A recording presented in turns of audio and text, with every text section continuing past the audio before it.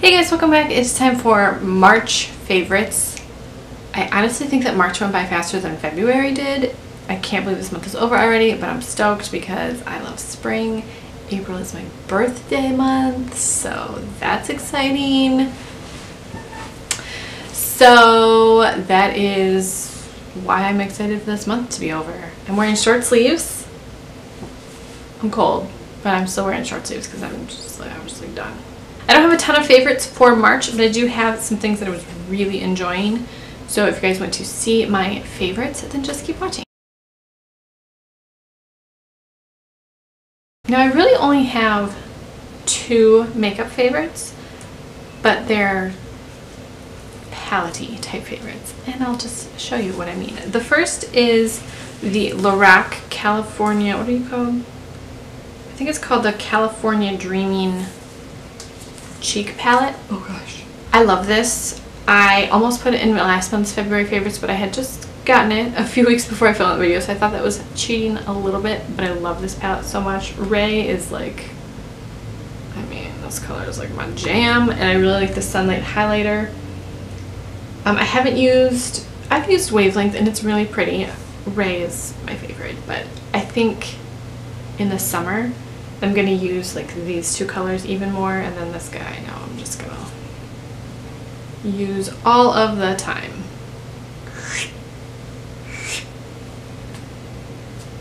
I don't know why I did that. When I was putting my makeup on today, I didn't realize that I was going to be filming today, so I didn't use any of the products that I'm going to talk about. It's fine. But this is definitely something that I was loving. It's like the end of the month, so I'm really kind of getting, I'm like, I want to use new things, but I definitely reached for this a lot this month, and I really love this. You can get this at Kohl's and I believe Ulta, and I'm not sure, I would assume the Lorac website, but really, really love this blush palette. The other product is the ColourPop pressed eyeshadows. I love these. I'm so happy that these are so nice because I've mentioned before, the matte Super Shock shadows from ColourPop I do not care for. They don't blend very well, for me at least. I don't care for those, but these are amazing. The metallic shades you can kind of foil and use I just use a setting spray to get my brush wet a little bit. The mattes blend beautifully. I always wear an eyeshadow primer, so I don't ever really notice any fading because I'm oily and I always have to wear a primer. But oh my gosh, I love these so much. I kind of want like every one of them. Made to Last, this light mauve color. I love all of them. Like, all of these are my favorites. I was wearing 143 a lot. And then also Sideline, this is a metallic Play by Play. This one looks great because it's a little bit duochromy.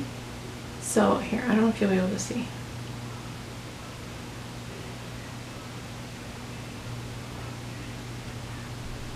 I have used these so much this month in combination with my palette of the month, and then also just on their own because they are just really easy to work with. They're just really great eyeshadows. I love these.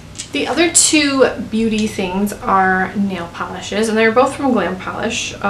One is Oz the Great and Powerful, and this is a gorgeous emerald green jelly with red glitters and flakies, and oh my god, it's just so beautiful. I love this. It is a jelly, so I believe this needed 3 coats to be opaque. Totally worth it. Glam Polish has amazing formulas on their polishes. I don't think I've used one that I was like, they're all like, oh my gosh, perfect. It is an Australian brand, but they do have a US distribution center. It's actually in Michigan, so that's good for me. I usually get my Glam Polishes pretty quickly. The other is also from Glam Polish, and this is called Pocketful of Rainbows, and this is a gold leaf topper with iridescent flakies. Go buy it. It's $14. Yes, it's kind of a lot, but it is a gold leaf. I can't remember if it's 18 or 24 karat. I can't remember. I don't really care because it's just beautiful. I'm like out of breath. I'm so excited about this nail polish. And it looks good with a shiny top coat. It looks good with a matte top coat. It looks good over light colors. It looks good over dark colors. It probably looks good over your naked nail. I've not tried that. I don't know, but I love this so much. I wore this 2 or 3 times this month, which is a lot for me. I never wear nail polish back to back, ever. Ever. I just don't. I always have something that I'm swatching, or I just don't ever wear nail polish back to back, and I wore this 2 or 3 times this month and I am like obsessed with it. The other thing is not really, it's kind of weird and it's for children, but I totally use this. It's a singing toothbrush. I got this on clearance a long time ago. I don't even know when. I think it's from, what is it, Arm & Hammer? It's for Arm & Hammer, and it's a singing toothbrush, and it sings One Direction's One Thing, and it's for kids. It sings for 2 minutes, so they're supposed to be brushing their teeth the entire time of the song, and they know they've brushed their teeth for the full 2 minutes, which really isn't a terrible idea for adults either, because I know a lot of adults who are just like, and call it good. I'm like, oh, it's not enough. But I needed a new toothbrush, and this is just the one that I grabbed out of the like backup toothbrush drawer, or you know, area of the closet. But I love this. It makes me want to brush my teeth more, and I brush my teeth a lot. Like, I don't want to have dirty teeth. I don't like when my teeth feel dirty. I'm not like an obsessive toothbrusher, and this makes me want to brush my teeth even more, and it's just really fun. And I don't know if you'll be able to hear it, but you push the button.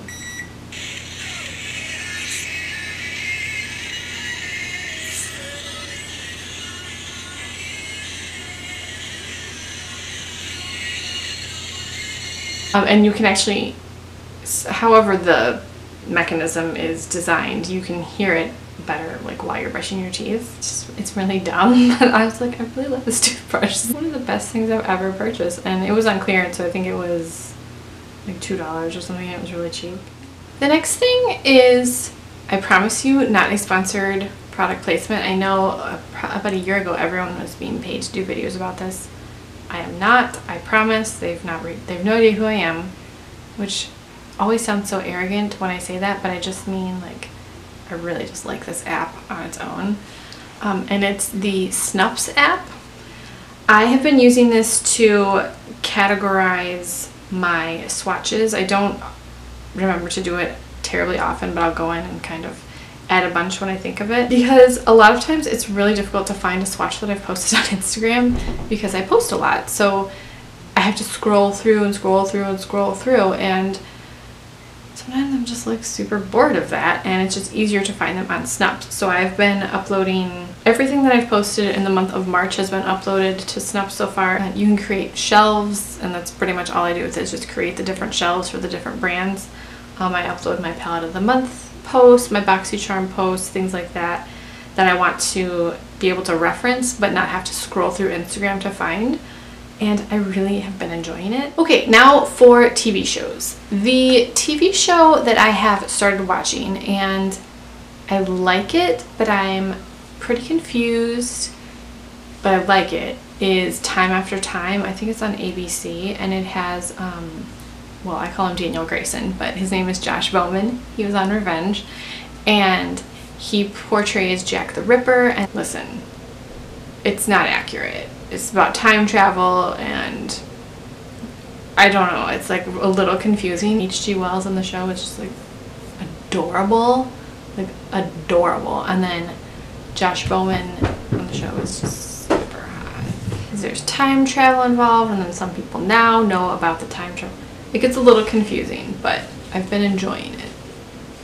But I'm also just a little confused. And quick mention, I caught up on Legends of Tomorrow, and spoiler alert if you haven't caught up, Leonard Snart is back, and I'm so excited. I love Snart.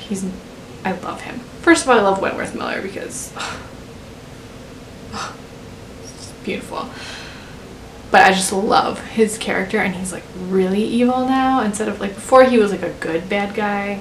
He was like a bad guy who was good, and now he's just a bad guy. I just love it. I'm so excited. And then Prison Break starts really soon, and I'm so excited. I'm so excited. Okay, anyway, music. One band, just a band in particular, my husband was listening to them and I was like, oh, what is that? I kind of like their sound. They're called the Strumbellas, and they're sort of a folksy, indie, alternative kind of band. And I really couldn't tell you one song that I like in particular, but I just like their sound. So I've been listening to some of that. Oh my gosh, this song. I'll even play these songs for you because I love them so much. The Nashville CD, like the Nashville TV show soundtrack, is really good. That's one of the reasons I like Nashville, is I like the people's voices on the show, and Lennon and Maisy in particular, their voices are just beautiful. They played this song a couple times in the last few episodes, and I bought the whole CD because I like this song so much. And it's called Sanctuary.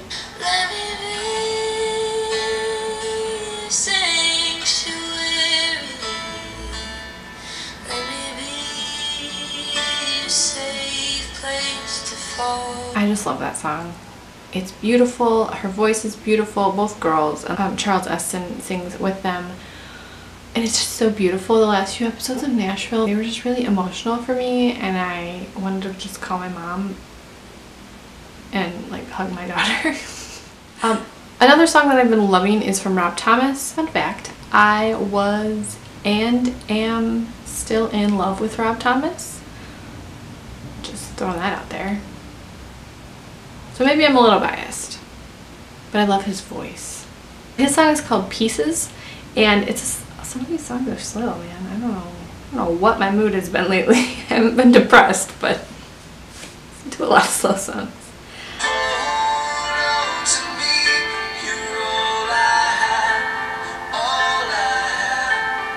I really like that song. I love his voice. I just love his voice. Matchbox 20 is... I just love Matchbox 20. I have a story about that. It's not relevant to this, so I won't tell it. The other song is a remake, and this is definitely a side note, tangent sort of thing. So hold on here. I do not like remakes. I don't like when people remake movies. I don't like when people remake songs. I do not like when people remake TV shows. For the most part, there are some exceptions, but I don't like them. I will not see these Disney live animations. You're ruining my childhood movies. They're remaking Anne of Green Gables, which actually makes me physically mad. Like, I'm actually mad about that. No. No. I don't like when songs get remade. Songs I can handle more than TV shows or movies, but I don't love it, and I feel like there's certain songs that just should not be remade because most people ruin the integrity of the song. I love Bob Seger. I grew up listening to Bob Seger. My parents love Bob Seger. And my parents' song, I guess, is Bob Seger's You'll Accompany Me. They've been married for, it'll be 35 years next month, and they've been together, I don't know, forever. But they've been married for 35 years, and my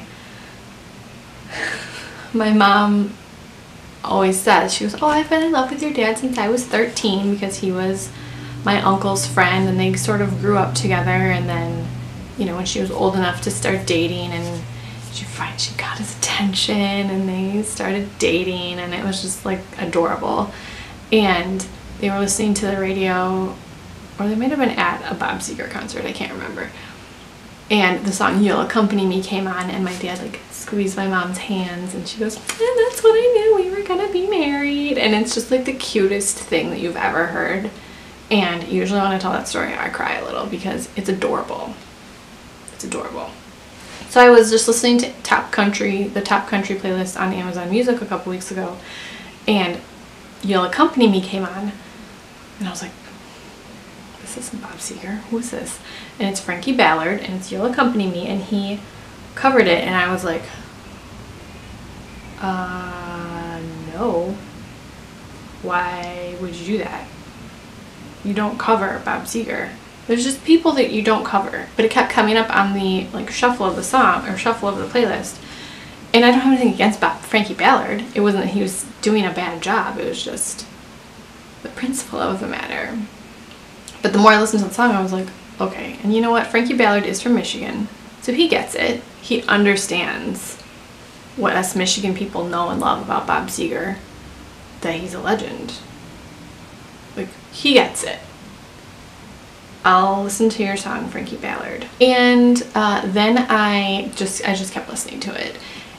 And I like it. I'm okay with it. I like it. It's a little bit rockier version of You'll Accompany Me. Everything about the song is the same, except he did change how the lyrics are from Someday Lady, You'll Accompany Me to Someday Baby, You'll Accompany Me. And I don't love that because I just hate when people call each other baby. It just really irritates me. However, I do like the song. I played it for my mom and because she was like, what? And I played her the song and she goes, you know, that's actually pretty good. It's ridiculous. It's a 4-minute story for this 20-second clip I can play of this song.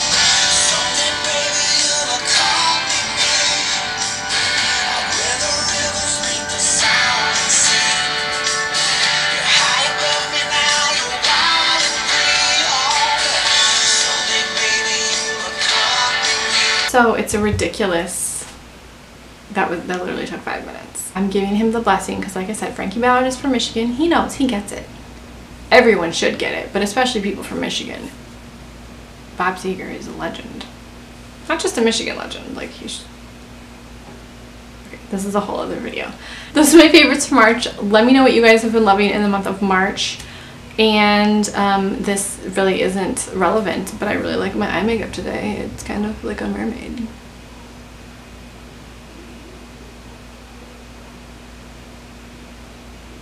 I mean, it's like the end of the day, so it looks pretty ratchet at this point, but whatever, it's fine. Let me know what you guys have been loving in the month of March. What are you looking forward to in April? I've already gotten one birthday coupon, and that's like the best time of the year for me. I'm like, birthday coupons.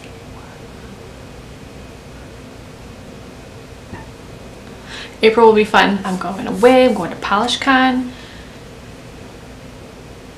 It'll be fun. Thank you guys so much for watching. Please subscribe if you haven't already. If you want to be notified when I upload a new video, hit that little bell. And if you have any video suggestions, leave them in the comments down below.